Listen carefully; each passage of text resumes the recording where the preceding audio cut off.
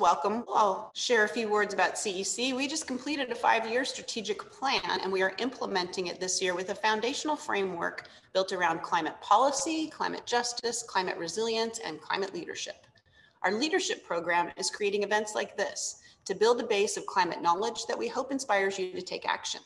Most of you know that this is Plastic Free July. It's an annual global campaign to reduce plastic waste, and CEC is a proud participant. CEC has been doing plastic reduction work for over a decade, and as we advocate for a transition to a circular economy model, we recognize that designing waste, especially plastic waste, out of the system is a key component. That's an example of a circular economy in motion. Oh, wait, sorry, my slides are moving too fast. CEC has been doing this work for over a decade. And so we want to help you imagine what a circular economy looks like. Imagine that your favorite pair of jeans has worn out and you want to replace them. What if the brand took them back and made new jeans out of them? That's the example I was talking about of a circular economy in motion. And I use the textile example for 2 reasons. One is that according to 1% for the Planet, the fashion industry is responsible for 10% of annual global carbon emissions. That's more than the airline and shipping industries combined. That's the bad news. The second reason for the denim example is that we have some textile experts on today's panel. That's the good news. Our first guest is going to share her business model and then moderate today's panel, and we really appreciate her taking on both of these roles. So I'm very pleased to introduce Carla Mora. She is the founding and managing partner at Enlightening Capital, a venture capital fund investing in innovative technologies that address climate change and enable a resilient, sustainable future for apparel, production, and retail. Carla has a great deal of expertise in moving toward that circular model. Welcome, Carla.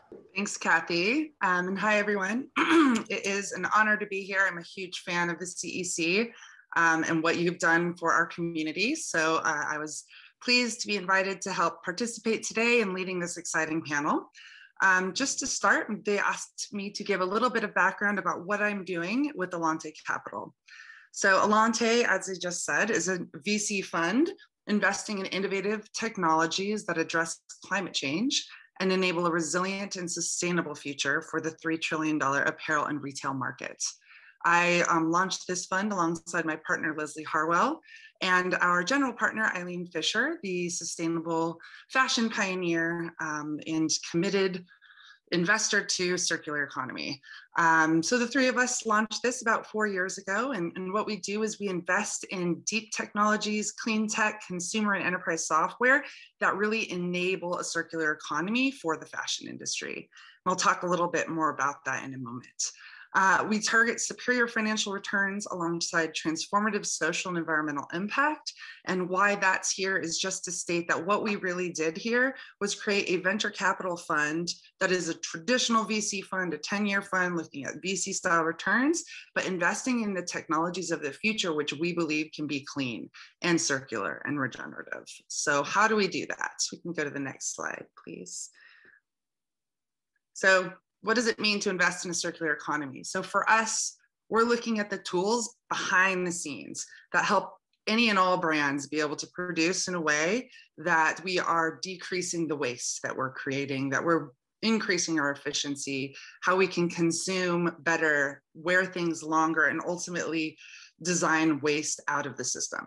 So we look here, if you look at the circle, we start with design and what types of tools can we help brands use to design for zero waste? How can we right size our inventory so we're not overproducing? I'm sure a lot of you seen the headlines over the last few years of companies like H&M and Burberry getting caught burning excess and unsold inventory simply because they made way too much.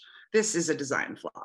So we look at different types of technology solutions that help brands really truly understand kind of what their customer needs, what are they looking for, what size do they wear, where are they located, and how can we really design for them.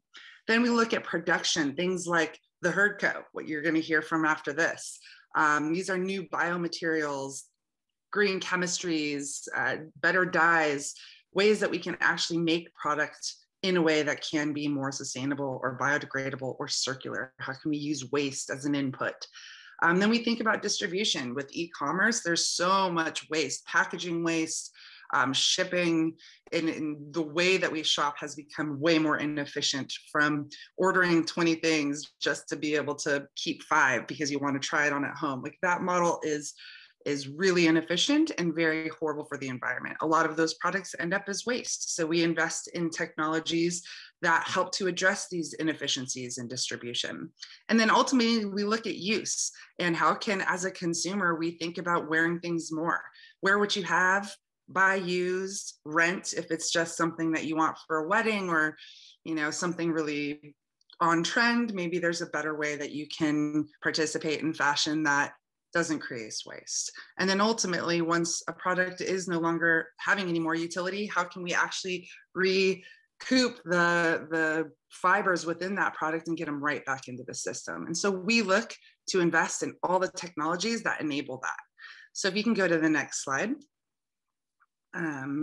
And the way we do that to make sure we're doing it in a way that works within the system is we have partnered with leading apparel companies, large and small, that have committed to circularity or sustainability and are actually putting resources to work to figuring this out. We are not looking to work it with only the perfect actors. We're really looking to help support the imperfect actors in figuring out how they can participate in a apparel industry that is better. How can they take steps to increase their sustainable material inputs? How can they start to offer rental and resale options to their consumers? How can we use fit technology to enable the shoppers to understand their sizing before they're making those purchases?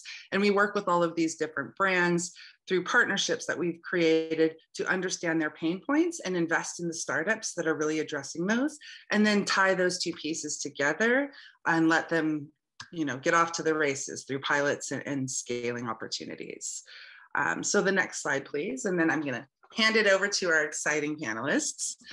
So just to kind of see what investing for a circular economy within an industry can look like, I wanted to feature a little bit of our portfolio. So these are the 6 companies that we've invested in to date. Mango Materials was our first very exciting company. I'm on the board there. It is a PHA, so it's a biopolymer made from waste methane gas as a feedstock that has the ability to be melt spun into a polyester fiber alternative, which is incredibly exciting. I'm sure many of you have seen the news around the microfiber plastic pollution problems that are incredibly pervasive, found all over the environment. They really create an alternative to synthetic fiber that is viable, that can be able to compete on cost, that can be able to compete on quality, and can drop into the supply chain that already exists. We're really excited about Mango Materials. We invested in them with Patagonia just down the road, as well as Adidas, and are working with them to help connect them to different brands that are looking for a more sustainable alternative to synthetic fiber. They're also in other industries, in other plastic. They're in caps for the beauty industry. They can make films to make a plastic bag alternative. They're a really exciting company. Another one, just to kind of showcase the different types, we got Lizzie and Treat and Flip that are all looking at utility. They each offer in a different way rental and resale opportunities for consumers and brands to own that experience. We have Fit Match, which is a e-commerce tool. Actually, it's an omnichannel tool for brands to offer a way for consumers to get matched to the product that will actually fit them and tell them how close to fit it is and where it's not working. This is an exciting piece that will help them truly understand inventory pressures so that they can start to manufacture more accurately going forward, start to design out waste. And then lastly, Circ was our second investment we made, and that is in a recycling technology that can break down old clothes, recover the fibers, both the cotton and the polyester, and get those back into the industry so that they can start to compete against virgin fiber and decrease dependence on land being used to grow clothes or plastic being used to spin fiber. So that's our fund, our circular fund in action. That kind of leads me into our first panelists. So I've actually known Taylor and David, the founders of the Herd Co, for quite a while. Taylor was a student of the Bren School in the Eco Entrepreneurship Program. I'm on that advisory council there and was a mentor early on. It's been an absolute pleasure to watch them grow their business. It's incredibly impressive, and I'm very excited for you to learn about it. So with that, I'm going to hand it over to Taylor, and we're going to hear from the Herd Co. Thanks so much, Carla. That's a very sweet introduction. Yes, hi everyone. I'm Taylor Heisley-Cook, co-founder and CEO of the Herd Co. My co-founder David is here as well, so we'll both be available to answer questions afterwards. And as Carla mentioned, the Herd Co actually began at UCSB. We were master's students at the Bren School at UCSB and started as our thesis work. We launched it as a company after graduation. And as of yesterday, we've been doing it full time for 2 years now. So it's been a wonderful journey. At the Herd Co, we make it possible to make clothes from agricultural waste. I personally have a background at an apparel brand. I was in the materials and sustainability department, and David has background actually working with Carla. So we both saw the problem firsthand and how the industry is hungry for new materials. So first of all, when we reach for our favorite t-shirt, most people don't really think about what it took to get that shirt into our closet or really even consider what it's made from. But the apparel industry actually relies on quite a bit of land and water every year to grow plants, to make fabric. Next slide, please. And within the next 10 years or so, they're going to need twice as much of that material to keep up with demand. That is simply not possible. We don't have enough land and water to do that. And brands, fortunately, are recognizing that. Next slide, please. The industry is hungry for sustainable and closed loop materials, as Carla mentioned, that will allow them to continue making clothes and meeting customer demand without destroying the planet. And you can see some partners up there that have made those commitments to phasing out wasteful inputs into their system. Next slide, please. All right, so quick overview of fabrics that are used today. There are 3 main kinds of fabric used in apparel today. Natural fabrics like cotton, linen, synthetic fabrics like polyester, acrylic, those are made from plastic, those fabrics. And then there are man-made cellulosic fabrics, which are better known by the highlighted names you see up there. Now, MMCs are actually the fastest growing part of the textile industry. They are projected, they're a large percentage of the market now, and they are projected to double their market share by 2025. So within the next 4 years, they're projected to double their market share. When people hear those MMC names, viscose, rayon, modal, lyocell, tencel, they often assume they're synthetic fabrics, but they're actually made from trees. Next slide. So today, over 150 million trees are cut down every year, processed into feedstock pulp, which then goes on its journey through the supply chain to become fiber and then ultimately clothing. Next slide, please. At the Herd Co, we disrupt this process by making it possible to use agricultural waste instead. So we use plant material that's normally thrown away or burned after food crops are harvested. We collect that material and we use our patented process to transform it into agrelose. Next slide, which is the first MMC pulp made from 100% agricultural waste. It is sustainable and tree-free, of course, but importantly, it's also the same quality and the same price as tree pulp. That means fiber made from our waste-based pulp is indistinguishable from fiber made from trees, and we are able to offer it cost competitive to existing tree pulp. So it does become a much easier change for brands to make within their own supply chain. Next slide, please. So of course, being tree-free is a huge part of our sustainability story, but the magic is really in our process itself. Our process is zero waste. What we mean when we say that is we are closed loop. We're able to recapture and reuse over 99% of the solvent each time we run the system. And all of our byproducts are used by sustainable manufacturing processes and partners.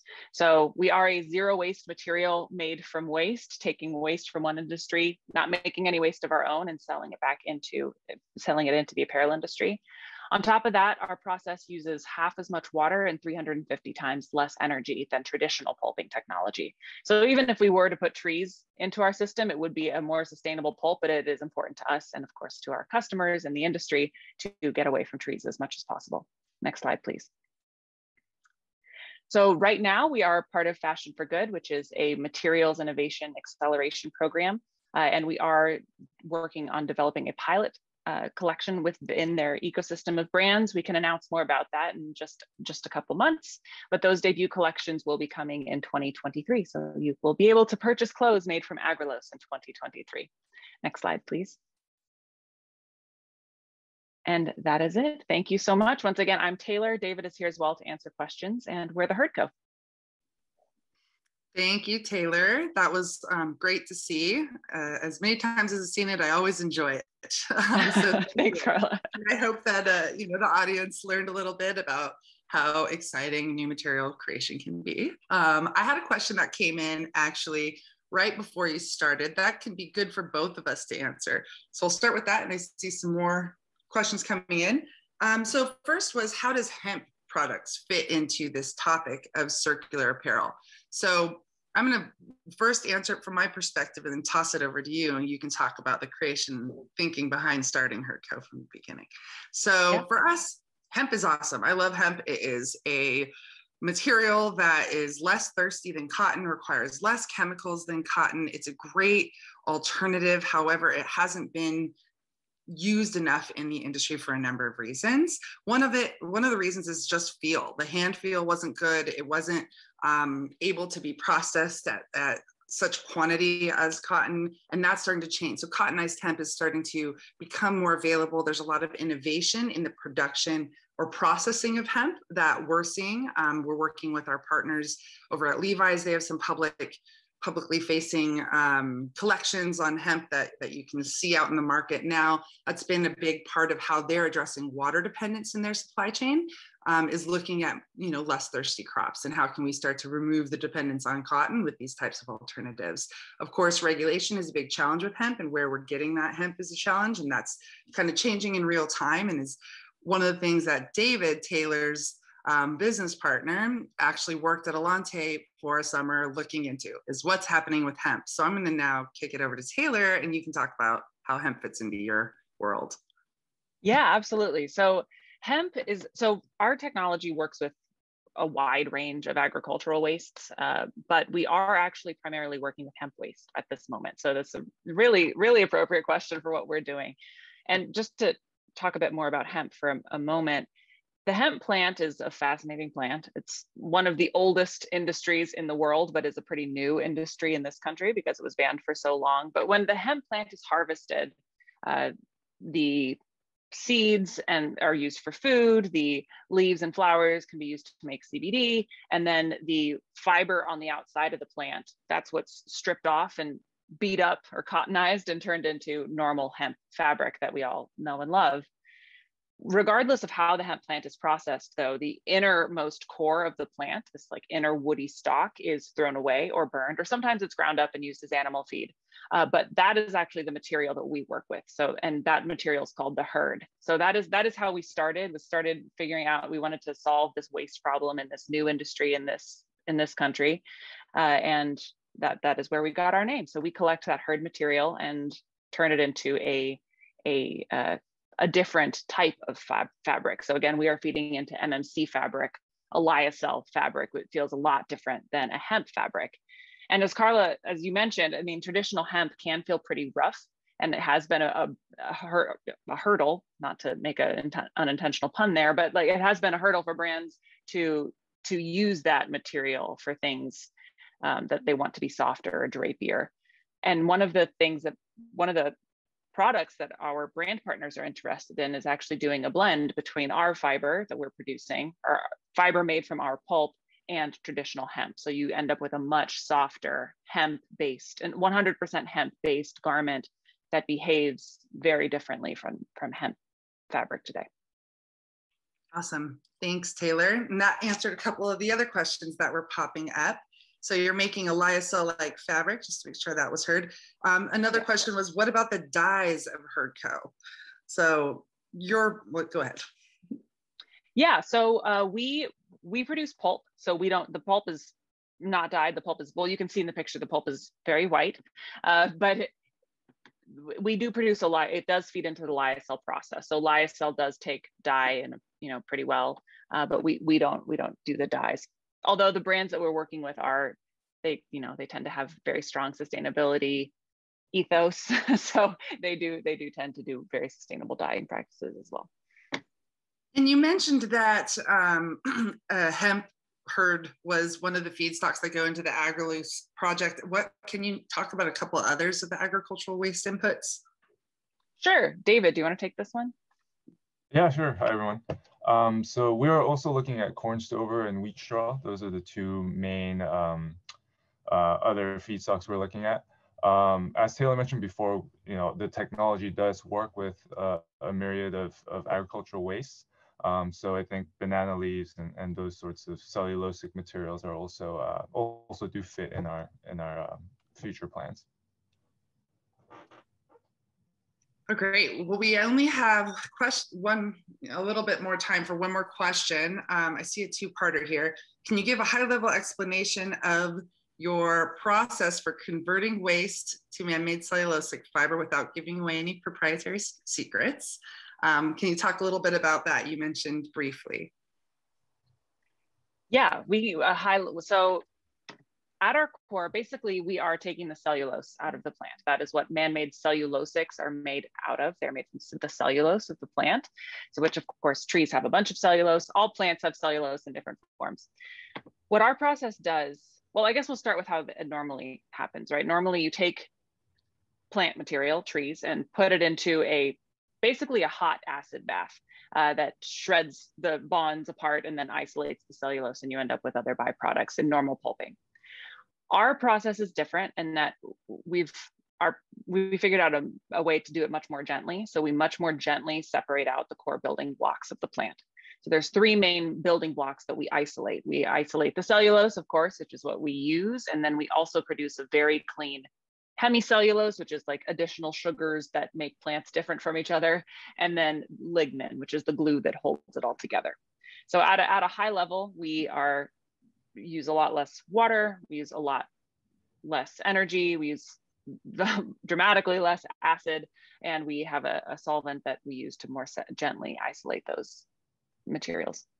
I hope that answers the question. Yeah. Go ahead, David. To add, if you were to throw agricultural waste into the traditional process, it would not work. The resulting cellulose would be damaged. It wouldn't be fit for apparel production. Awesome. That's the magic between what you guys are doing. So thanks so much for sharing that with us. And we're going to go ahead and move on to the next one. So thanks so much, guys. So the next person at today is Erin Thomas, the owner of Uncommon Thrifts, which is an online store that Erin created as a way to increase reuse. She's also done pop-ups throughout the community, at coffee shops and at other venues to help kind of spread the word that vintage is a great and sustainable alternative to buying fast fashion. Erin's also a graduate from UCSB from 2019 and is here today to talk to us about Uncommon Thrifts. Welcome. Hi, thank you, Carla, for introducing me. So yeah, originally Uncommon Thrifts began my senior year at UCSB. My friend Kate and I were just selling our clothing in the front yard with our housemates. And from there, it kind of just turned into a passion project where I could really just take my love for thrifting, style, the environment, and share it with my peers.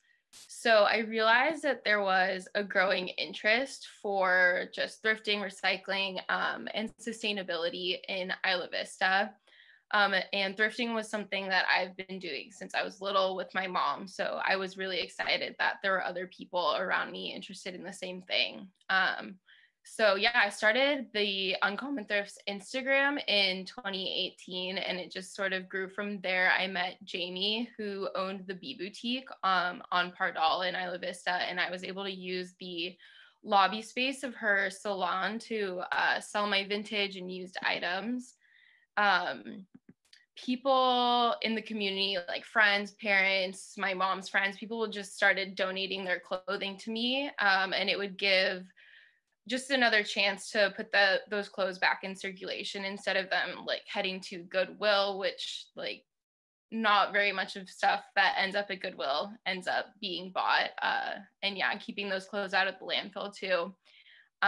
It really started out as a way to find clothes more cheaply, and I realized the environmental impact of constantly swapping the clothes that were already in circulation. I still try to incorporate fast fashion brands too in my collection and give those garments more use when they typically wouldn't get that. So I began hosting and participating in small markets in Santa Barbara, in Goleta, and just bringing the unique vintage pieces I would find in secondhand brand name clothing.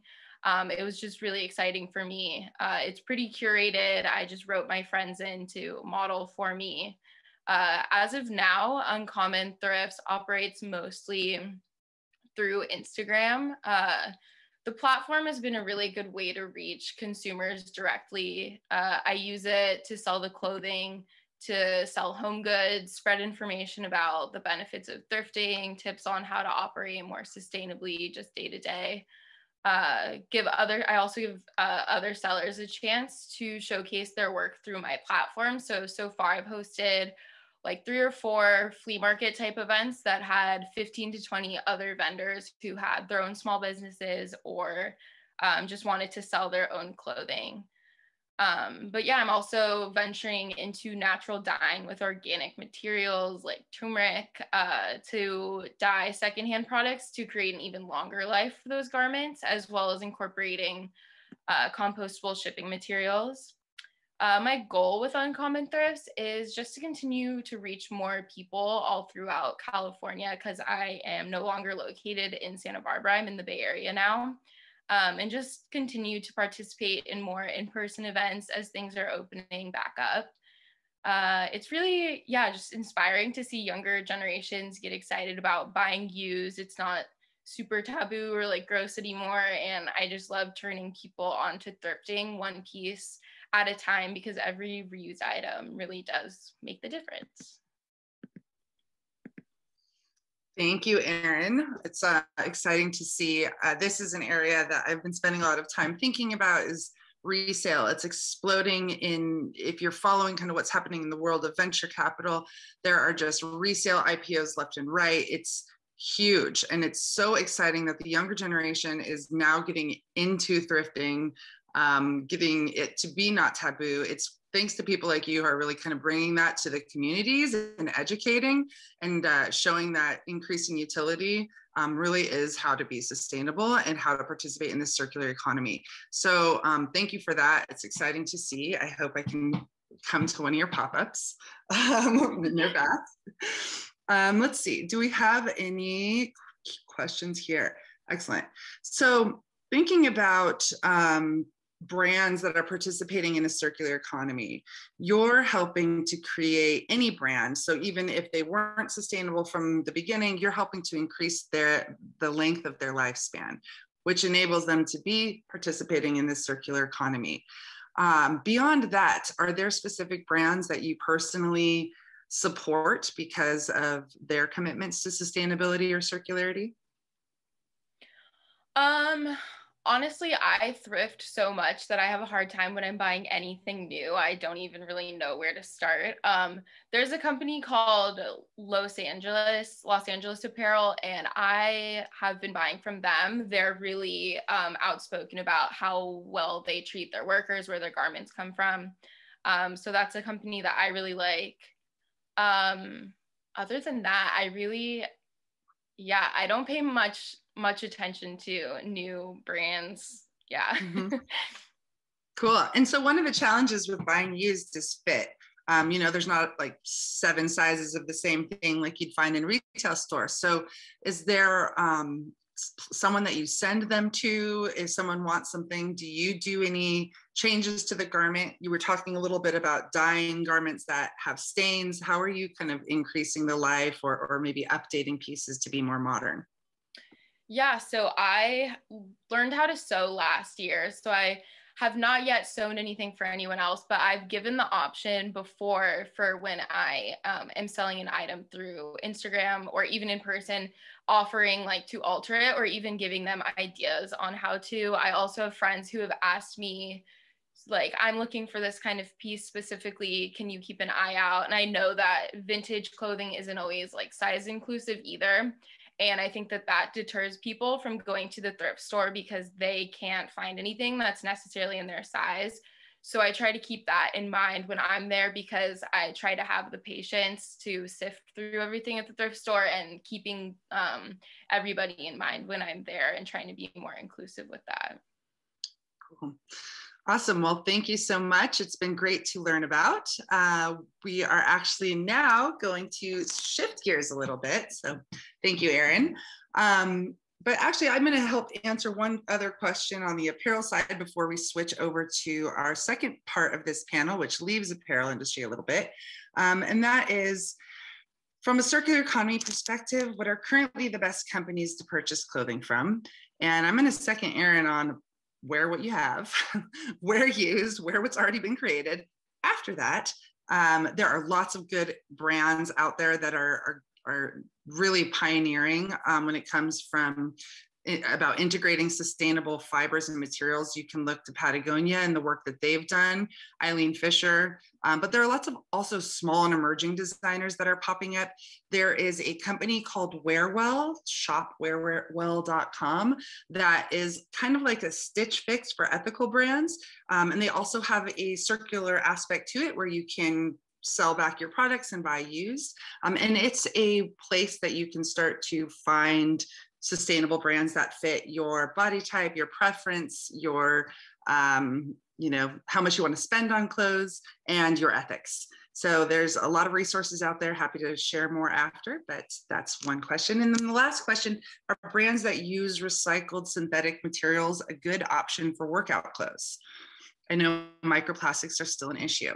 Yes, so that is everywhere. You'll see, you know, recycled plastic bottles are the new fiber for replacing traditional virgin polyester, and you'll see that kind of advertised across from Lululemon to, you know, everywhere in the mall. And I think that this is, you know, what is available now, and brands should be offering that at a minimum.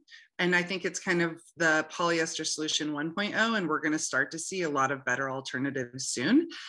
Things like Mango Materials, synthetic fiber alternative that will actually biodegrade without leaving any type of a plastic powder into the environment. So yes, recycled poly from plastic bottles still create microplastic pollution, but they're a step in the right direction. One of the good things is that they've really led the charge in enabling brands to tell a story around sustainability and circularity that has gotten a lot more consumers to start to think about that when it comes to apparel shopping. So, you know, imperfect, but a good step. All right, so with that, I think we've got the questions answered, and we're going to go ahead and move on to the next part of our presentation. Now we get to hear from a very cool consumer brand. It's offering healthy foods sourced responsibly and delivered without plastic. So that is Sun Swell, and we're going to hear from Kate Flynn, the co-founder of Sun Swell. So I'll turn it over to you, Kate. Thank you so much. Hi, everybody. I'm Kate. I'm the co-founder of Sun Swell, along with Brian, who's also on this call. And our mission at Sun Swell is to make it easier for you to eat healthy and more sustainably. We're trying to help transition the grocery industry, the packaged food industry, away from single-use plastic, and we're trying to help bring you closer to the source of your foods. We really believe people should know what farms their foods are coming from, who their farmers are, and whatnot. Before I tell you more about our business today, I wanted to walk you a little bit through our journey of how we got to where we are today, because we didn't start thinking about circularity in the food industry. We evolved here as we started to pull back the layers of the food industry. So just to so we're all on the same ground. We're in the world of packaged foods. So if you walk through the aisles of the grocery stores, all those foods in plastic, that's the world that we're playing in. So when we started our company several years ago, that's me working out of the Goodland kitchen. For those who are local, that's where we started. We now have our own manufacturing facility and an awesome team down in Ventura. Anyways, when we started, our mission was really just to bring healthy snack foods to the market. Snack foods that were sourced responsibly with good ingredients and using only real food ingredients. And that was our focus. And we if you can see on the picture of our right, that's our, if you live locally or in Southern California, you've probably maybe seen our snacks around. We're at Whole Foods, we're in a bunch of coffee shops, places like that. We brought our snacks to the market. We started to have a lot of initial traction, and we were so excited with where we were going. However, something really wasn't feeling right. And that was that we were selling our snacks in single-use plastic, which is the norm of the industry. It's what 99.9% of the industry is doing, unless people are selling in like cardboard or something like that. But these are grab and go snacks. You know, and what happened with us is there was like a moment when this picture right here, this is right after we received our first round of custom packaging. And that's like this huge milestone moment as a snack food brand. We worked like our butts off for a year to grow big enough to be able to order all this custom packaging. It shows up and we're like, oh my gosh, we have this beautiful packaging. But then it's also this moment where it's like, oh my gosh, we're a business with a lot of buying power. And we just created like 20,000 bags of single-use plastic just for Sun Swell. And it was a really kind of pivotal moment for us where we said, like, we have to find a better solution. So we started to explore, I did a lot of Googling, and I discovered that there's actually compostable packaging that exists that looks and feels just like plastic packaging. It can be shaped the same. It can have, like, everything's the same except it's compostable. And instead of questioning, like, why is nobody else in the industry using this? I just said, we're going to do this. We're transitioning. Let's just go. So we made the decision to transition all of our packaging over to compostable. If you go to the next page, you can see this on the left. That is a compostable version of our snack pouch. It looks beautiful, right? What we quickly learned after launching all of these snack packs and compostable is that there's a reason why people aren't using compostable in the grocery industry right now. And that's because the compostable packaging itself has a shelf life, as it should. It's compostable.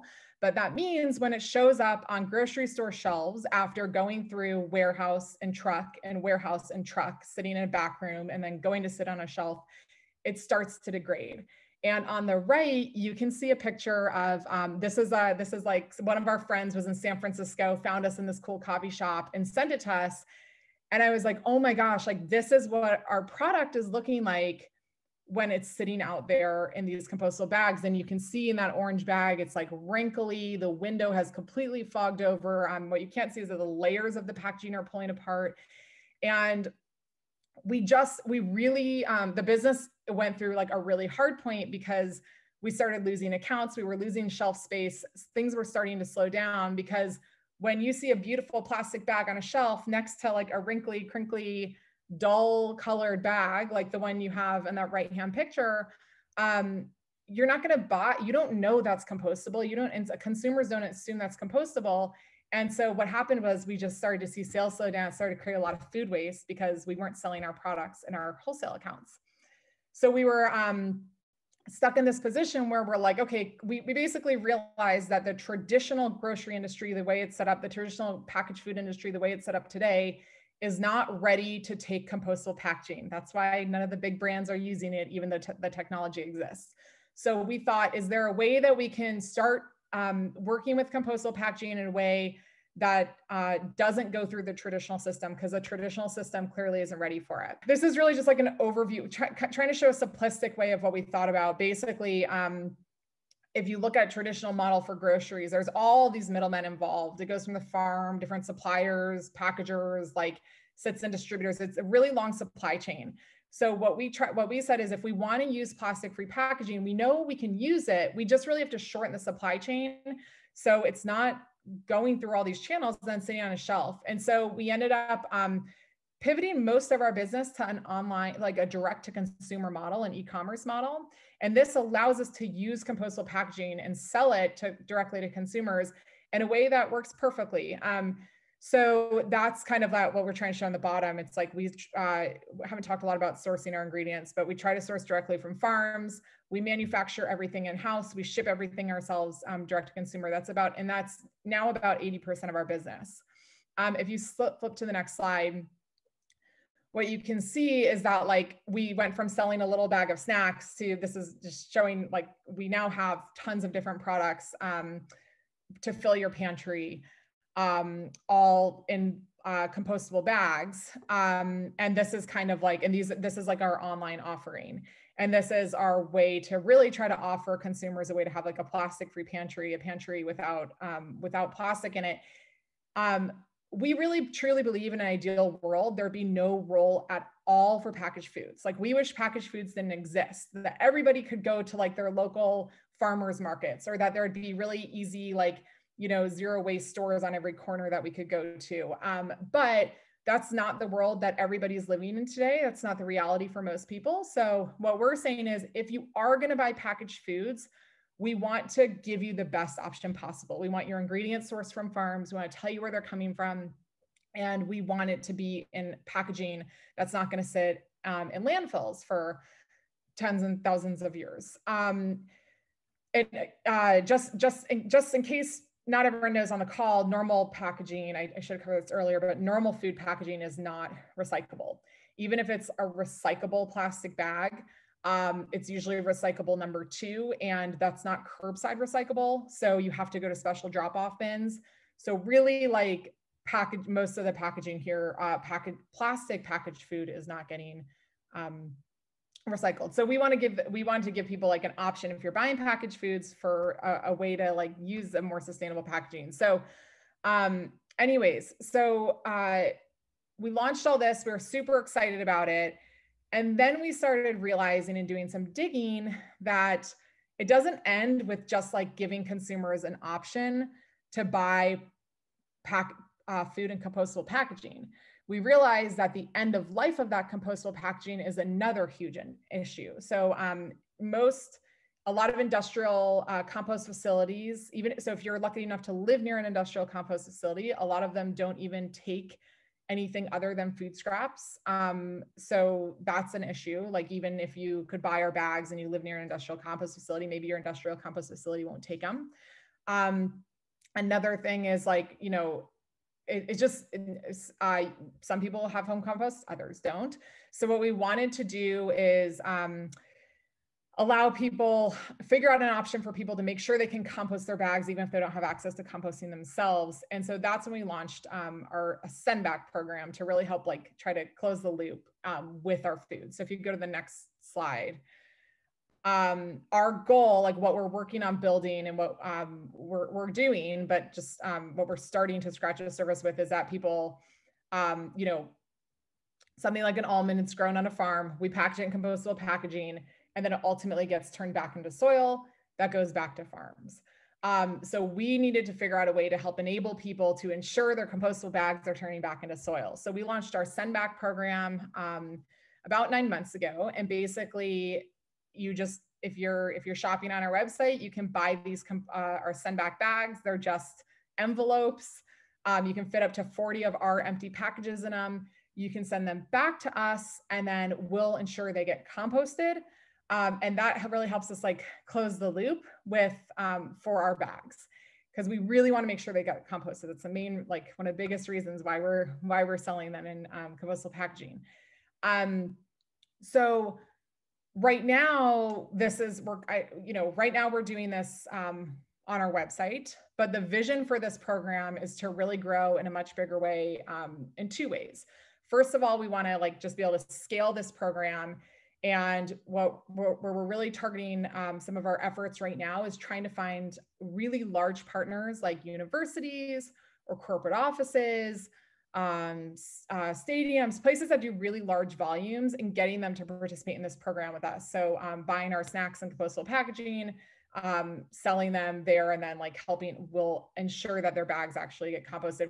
If we could do that on a much bigger scale, we can have a much bigger impact. We still don't think compostable packaging is ready to go through like the grocery channel, but it could go through a university if we were working directly with them, or a corporate office or something like that. The other way we think about growing this like send back end of life program is if we could potentially like do like a B2B offering where we let other brands selling food in compostable packaging also partner with us, so we can collect their bags too. So if you think about like kind of like, if anyone's familiar with like ThredUp's a like online marketplace from a consumer point of view, but they also have a big B2B program. That's kind of how we think about That's kind of how we think about that.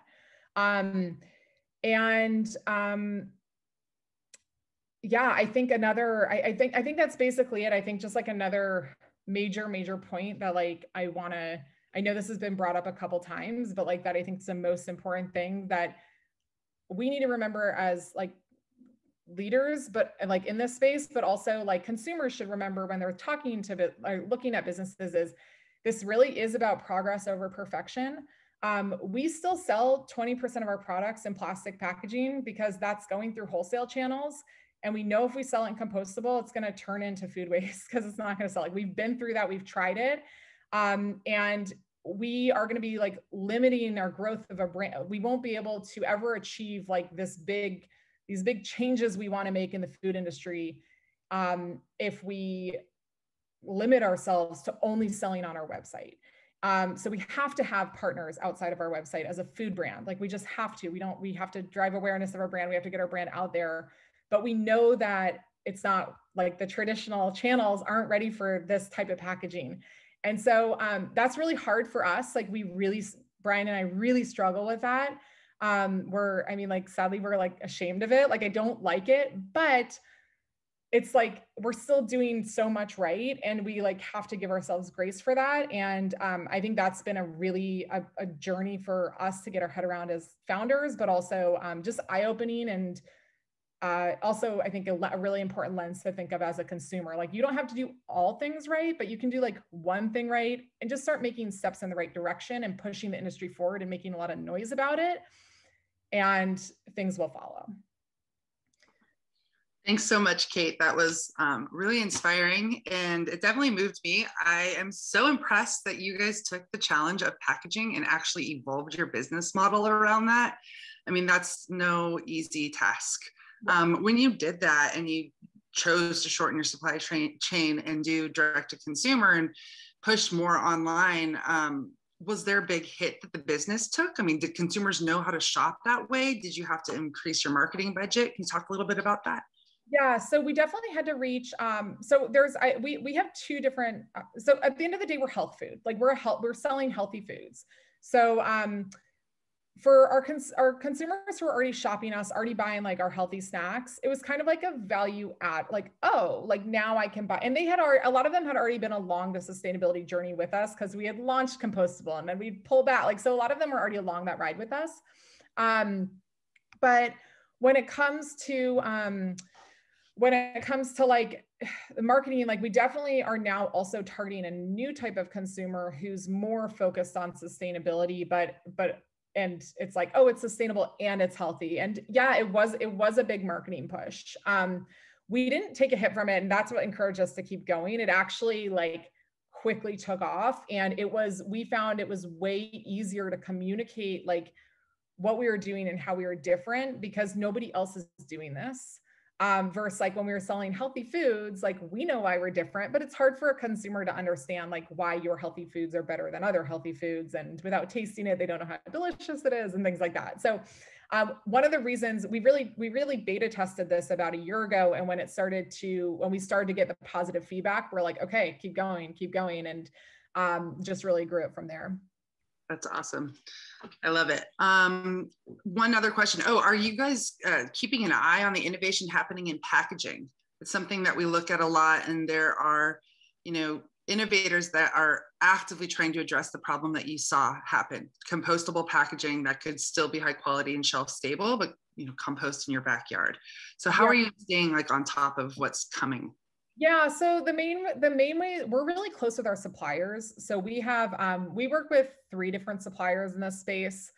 And 2 of them are, from my point of view, like the most really leading edge when it comes to like packaged food to be used in a grocery setting. And so they're always keeping us up to date, and like we're iterating with them. So at one point we were like, should we like develop our own packaging? And we're like, that's just like there's so many people that are like really working on it intensely. So our strategy has been partner with the people who are making it, that live and breathe it every second of their day, and have them help educate us. And that's one of the most interesting things I think we learned along this process is even our suppliers, they're still learning. So they don't know how every single food is every food reacts differently when it's in compostable packaging. It's like we've had over 60 years or 80 years or whatever to really lock down everything we need to know about plastic packaging in the food world. But we're just learning about the compostable packaging in the food world. And even our suppliers it's a journey for them too. And they don't have all the answers either. Awesome. Well, I love it. And I have some exciting innovation in plastic packaging that I'd love to send you after this. So we'll follow up. I'd love to see it. Yeah, thank you for what you're doing. This has been great. Okay, well, that actually brings us to the end of our panel. I think we've gotten all of the questions answered. We have one more. Actually, this comes back to the apparel side of things. What happens to the clothes that you can drop off at the recycling center? Well, for the most part now, and depending on where you are, I don't know if there's someone else that wants to answer this question, but it ends up being put down into the rag trading industry. So typically they get shredded either by a mechanical recycling and they get used for insulation for housing, so it's downcycled, or cut up to be used for rags and shipped overseas to do that. So it's not the most efficient way to deal with it. Certainly not closing the loop in apparel, but it is managing a lot of waste. So yeah, hope that answered. Happy to answer any more. Kathy, I'll let you take it from here. Thank you, Carla, and thank you to our wonderful panelists for those great presentations, and also to you on the attendee side for asking so many great questions. And I'm glad we were able to get to so many of them during discussion. Now we're going to do our lightning round that lets our panelists answer a few key questions really quickly. So I'll invite the panelists to take that, put back up, yay, so we can see everyone's faces. And we'll just go around. I will go around as I see you on my screen. And our first question in our lightning round is, what is your favorite eco shopping habit? And Taylor, you're to my right, so I'll start with you. All right. Well, my favorite eco shopping habit, I mean, I read clothing labels. I know this is a thing that I did not used to do until I got into the clothing space though, because oftentimes you try on a top or a dress and say, does it fit? Can I afford it? Great, then I'm good. But now I've become pretty committed to reading clothing labels and only buying from certain fibers. So happy to go into more detail on what fibers I choose to buy from if we have time, but I know this is a lightning round, so I'll let somebody else. Oh, should I? A couple of examples, that'd be great. Sure. So I try to buy organic cotton when possible. I do, you know, if I really don't wear much polyester. I don't really like the way it feels. But if something does have polyester in it, I try to buy from a reputable brand that I feel like they have a responsible supply chain for making that polyester. And also look for recycled polyester. That's always better than virgin polyester.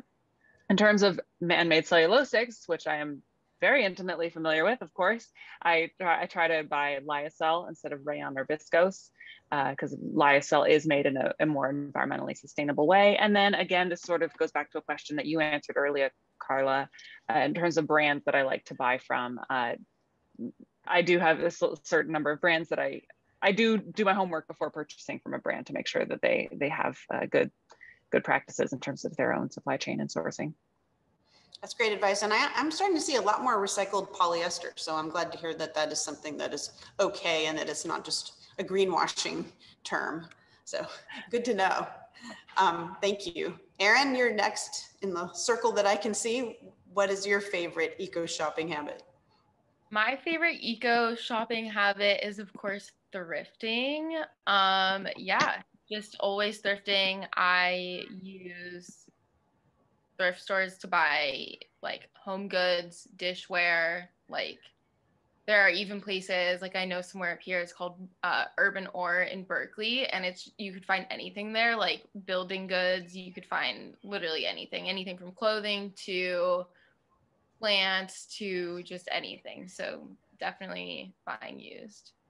Wonderful. Berkeley is great for those kinds of resources, isn't it? Yeah. Brian, what about you? Well, I don't buy a ton of clothes, but when I do, I I find it really easy to find a lot of great companies in town here in Santa Barbara and around the area. And now that I know about Taylor's, what she's doing, it's one more great example. But, you know, I think about like Toad & Co., Patagonia, obviously, buying secondhand if I can.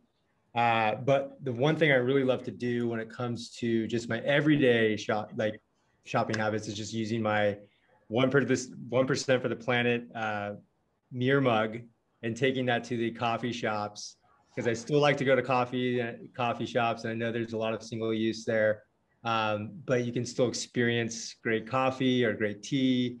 And every time I use that mug, I just feel like, man, I just took one out of the system there. So that's a great thing for me. It gives me a lot of satisfaction and pride to be able to use my special mug every day. I do that. Wonderful. Yes. And it's nice that is a habit that is back in acceptance, because there was a while during the pandemic that we weren't able to do that. Yeah. And even if there is still, like, even during kind of some of those tough times, if you're kind of cool with them, they'll still, you know, hold it really high and like let you do it if you ask them. So even though the sign on the door might have said otherwise. So yeah, I was pretty persistent about it. Good for you. Thanks. Kate, what about you? So my shopping tip comes in the world of food, of course. So obviously try to buy local as much as possible, but that's not an option for many things. So I encourage you, when you're shopping in the grocery store and buying things in packages, to flip over the labels and see where they come from. Some foods are not grown in America, and that's okay if you still want to eat them. But there's a lot of foods that are grown in the US, but most things on the market aren't from the US. So I would challenge you to start understanding how far across the world your food is coming from, and really reading that label on the back of the package. Excellent. Yeah, the carbon footprint of miles is not something to be overlooked, for sure. And last but not least, Carla. Let's see, I have quite a few. In January 2020, before the world went how it did, my family made a commitment to end single use within our household. So we had already done quite a lot of that, saving jars, and that was like, you know, how we keep our food that we've cooked or things like that. We got stasher bags, and we gave them to everyone in the family for Christmas, and we gave each other enough where we could actually just no longer need plastic bags. So that's been a big help. So while we kind of failed in 2020 in terms of, you know, having to use plastic in grocery shopping or cups at the coffee shop, you know, we did a really good job at phasing out in the house. So that was something. And then I always look at utility, just like, how can we just get the most utility of what we have? Can I wear this a million times? Can I fix it? Can I buy thrift, you know, before buying anything new? And then when I do buy new, I buy fewer, better items. So spend my money on something that's timeless and that's high quality, that'll wear forever and interchangeable, instead of something that's just like fast fashion. So, yeah. Excellent. Thank you all. Okay, next question. And this is feeding into some of the questions that we're getting about tips on spotting greenwashing in products. So if you want to incorporate that into your answer for this one, you're welcome, which is, do you have advice for consumers looking to connect with the circular economy? We've run through a lot of examples today. So if you have any quick other advice, we'll go in the same order. So Taylor, you're up. Oh man, I'm going first again. Okay, so I think, you know, the examples that everyone just gave of different ways to, you know, vote with your money in terms of the circular economy, make those conscious decisions. I think that's the best way to engage with the circular economy as a consumer, and just try to, I mean, come to events like this, get educated, learn about what happens to your products at the end of life. But there, you know, there's only so much people can do without knowing what they can do. So yeah, I think, you know, just making mindful decisions, and attending events like you're all doing right now. Good job. This is a good first step. And I'll pass it along because I think somebody else might have something more useful to say on this one. That's really good. Thank you. And yeah, we have a very engaged, and as you can see in the chat, a wonderful group that is sharing a lot of resources. We will just so you all know, we're taking note of all the resources that our panelists are sharing outside of what they do and what you're sharing, and we will send those when we send our recording link out to you. So I think there'll be a long resource list this time, thanks to all of this robust conversation. Erin, what about you? What advice do you have? Maybe outside of thrifting, we know that that's your key thing, but are there any other things that you do that have a circular economy focus, or that you want to engage in now that you've heard more here?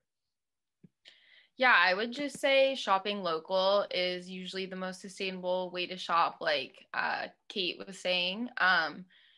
Yeah, like trying to shop as much as you can at farmers markets and small businesses, and just supporting the people that are in your community, because that also means just overall everything's more local. You don't have to drive as far. Things don't need to be shipped to you. So just, yeah, trying to buy as close to home as possible. Perfect. Love that. Brian?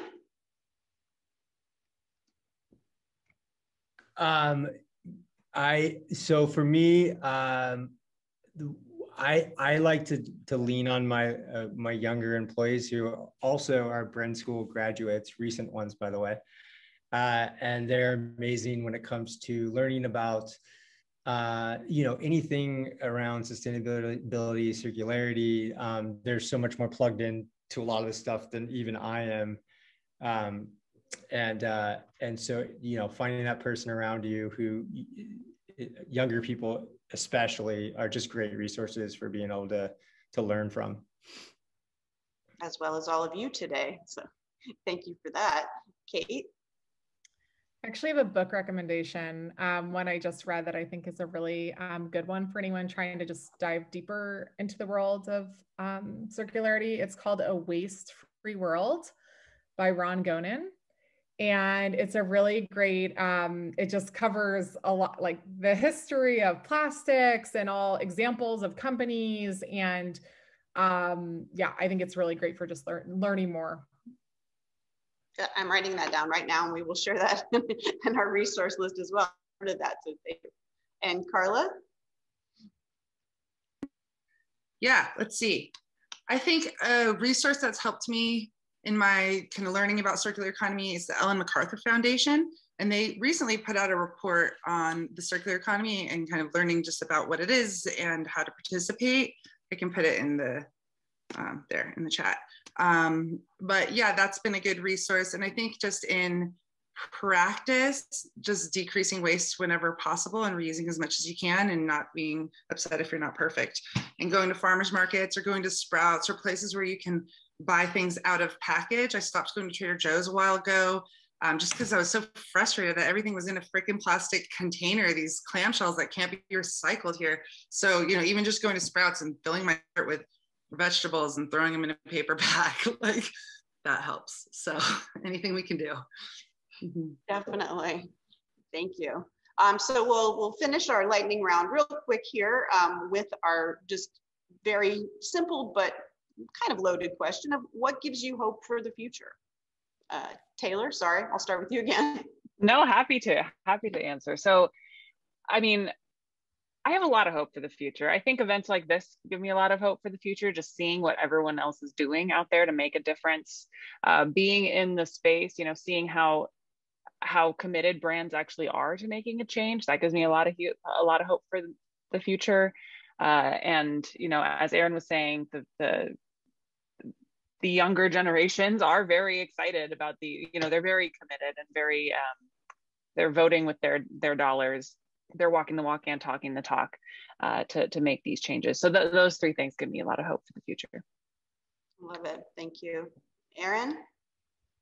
Yeah, just to echo Taylor, definitely young people being more interested in just making choices that'll positively impact the environment, and that pressure is becoming more normal too. There's a lot more pressure from the public on bigger companies to be more eco-friendly. And yeah, that's happening more and more. Yeah, that's a great point. Thank you. Brian? I think the young business community, just in general, especially around this area, California, Southern California, Northern California, venture capitalists that are deciding to start funds to get involved with thinking about new way, circularity. I'm surprised by how many funds have popped up recently that just focus on that concept. It's amazing. I think there's so much optimism in what's going on in the business world right now, and with younger brands like all of the ones on this panel here that are starting and looking at problems in a new way. And it's so easy to get frustrated when you look at the political system and trying to do I know CEC does amazing work on that end, but it can be frustrating sometimes for just the individual, when you're trying to just get a straw ban or bag ban. But businesses can do things a lot faster and more, and just try things. And I'm really excited by what I'm seeing. I think is a lot of reason to be optimistic. And if you look around and start trying to find some of these brands, it's really, really exciting times for sure. Absolutely. Kate? Yeah, I think one is echoing a couple of people. I think definitely I'm in a lot of founder circles, a lot of pitch competition, all these things where I'm constantly around new founders, and it blows my mind how I think every single new business I come across has some sort of sustainability focus, either in a really big way or at least they're being thoughtful about things, and that's really awesome to see. I think another thing is just a passion that we have from our customers who are so supportive and grateful for what we're doing. And it's as we spend, this is all we live and breathe this, and to see that people actually care and want it and are voting with their dollar, that's just really on an everyday basis. It's just really amazing and uplifting, and we're really grateful for that. Wonderful. Thank you. Finally, Carla? Well, I am a venture capitalist, so I am inherently incredibly optimistic because I believe the future can be different and it will be greener and more sustainable and hopefully circular. So what really leads me to waking up every morning and doing my job is these entrepreneurs who are so inspiring because they don't really see obstacles. They see opportunities to be creative and think differently and bring new innovation to life to solve our problems. And so yeah, it's these people on this panel that get me super excited and that make me optimistic. Got a wonderful note to end on. Thanks again to all of you. Really enjoyed this session today, and thanks to all of you for sticking with us. And we went a little bit over time, but there was so much to discuss, and I think we got to a lot of your questions, which was great. We are going to ask you a couple more questions now. Our participants, we have some closing poll questions that will pop up on your screen, and your responses to these questions will help us guide topics for future events. So we're very grateful for your response to that. And please join me in thanking today's wonderful moderator and presenter, Carla Mora from Alante Capital, and our amazing panelists, Kate and Brian Flynn from Sun Swell Foods, Taylor Heisley-Cook from the Herd Co., and Aaron Thomas from Uncommon Thrifts. We're really grateful to you all for giving us your time and your incredibly positive energy today. And we've heard this quote a few different ways today. I'm just going to use it to finish up with: sustainability isn't about one person doing it perfectly. It's about millions of people doing it imperfectly. And I think you've definitely heard that reinforced by people here today who know what they're talking about. And also, as we heard today, we can vote for that future that we want to see with our wallets. And we've been given some really nice examples of that today as well. And we are very pleased to announce that as of yesterday, you may not have heard this, the Plastics Free California initiative will be on the November 2022 ballot. This initiative will provide funds to reduce waste, shift the cost of recycling to companies, abate litter, and create that more circular economy. So follow CEC on socials, and I'm sure that we will be sharing more information about this as that election draws nearer. We do want to thank our sponsors today, Marburg Industries, Cox Communications, and Bye Bye Mattress. Look for a follow-up email in the next few days for a recording of this webinar and all of the amazing resources. We'll get as many of them in as we can fit. And free events like this are just one of the ways that CEC works to advance rapid and equitable solutions to the climate crisis. CEC is one of only 5 nonprofits in Santa Barbara County to hold the highest ratings possible on both Charity Navigator and GuideStar. You can support CEC's critical work by texting GIVE to 805-600-3360 or visit cecsb.org/give. Thank you again so much for joining us, and we look forward to connecting with you again soon. Have a great day.